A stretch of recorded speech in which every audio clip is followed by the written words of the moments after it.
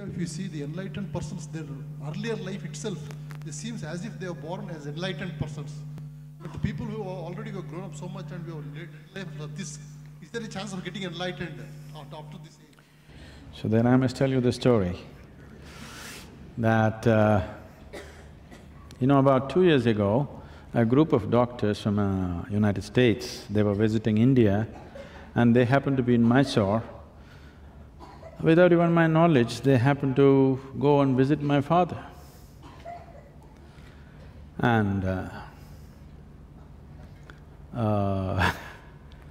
because he happens to be a physician and in India, unless you become a doctor, you're no good for anything at one time. At least when we were growing up, if you don't go to medicine, that means you're not good for anything else. That's how it is. So, they went there and they want to meet Sadhguru's father and talk to him many things. So they said, we want to know something about his childhood, can you tell us something? So my father said, he was such a dull boy, I don't know what happened to him, now he's become a genius. So it can happen,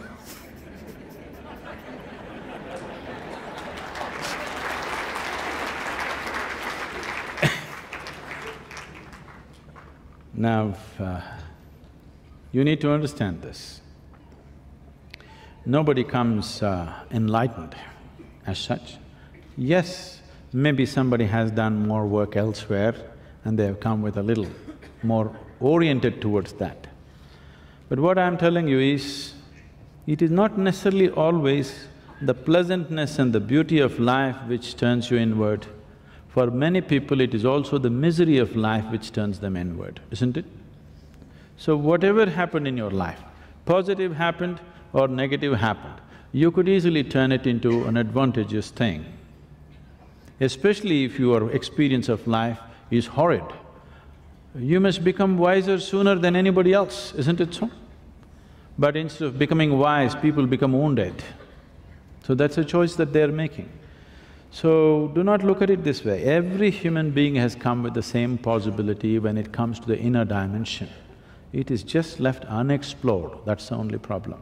Because now, this idea that somebody has come with some special capabilities is a prejudiced idea, isn't it?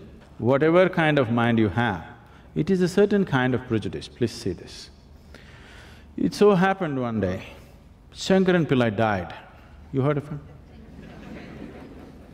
Shankaran Pillai died and he went to heaven. When he went to heaven, God was at the gate and God said, oh, it's nice that you have come, but if you have to enter the heaven, there is a test. Shankaran Pillai rolled his eyeballs, what test? Here, I thought I made it. Then God said, no, you have to spell a word. What? I have to spell a word? This God is some kind of a school teacher? What is the word? So God said, you have to spell the word love. Shankaran Pillai thought, it looks easy enough, it must be L-U-V, L-E-V. Many times he's told many people that he loves them, but he never wrote on the paper. So he struggled with it, L-E-L-O, L-O-V-E. God said, you made it, come. And he opened the gate, let him in, and then he said, I have a few small chores to finish, I'll finish and come. Can you keep the gate for me for some time? Substituting for God, it feels good, isn't it? He thought, that's a great job as soon as I come. I said, sure, I'll keep it. So he stood there and he was strutting around a little bit.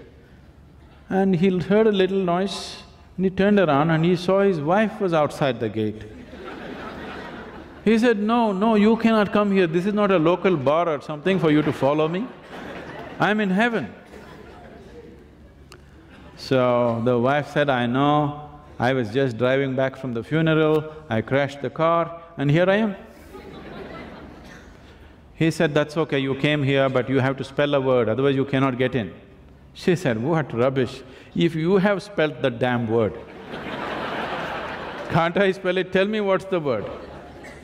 He just looked at her and said Czechoslovakia.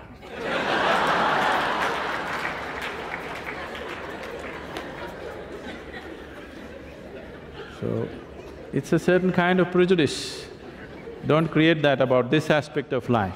When it comes to inner dimension, at least here in the outer world, we are not able to drop our prejudice against each other. At least in the inner dimension, let's give it up.